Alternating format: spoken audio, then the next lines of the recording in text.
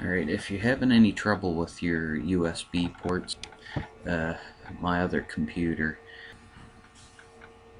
the USB ports weren't responding.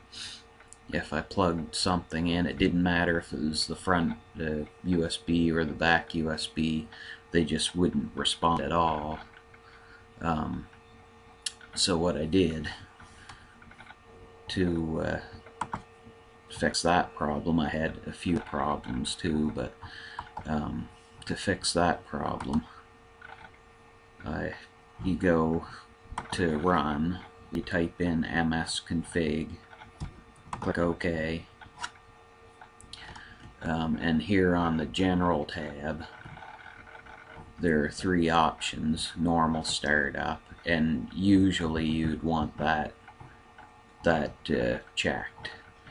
But for this demonstration, you click on Diagnostic Start and click Apply, then click OK, and it'll ask you to restart your computer, which I'm not going to go through all this because my system's working fine now, but it'll start up in a diagnostic mode, and what it says here, it'll load basic devices and services only.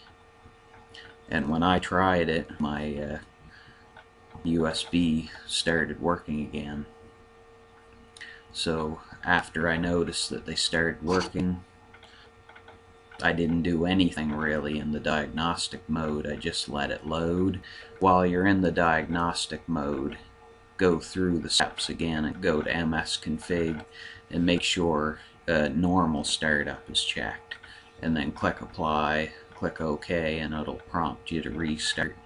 So you restart your computer and it'll go to, back to Windows in the normal startup mode, and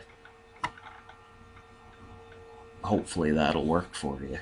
It worked for me. I can't guarantee that it'll work for you or for any other problems, but for my USB problems, it fixed it.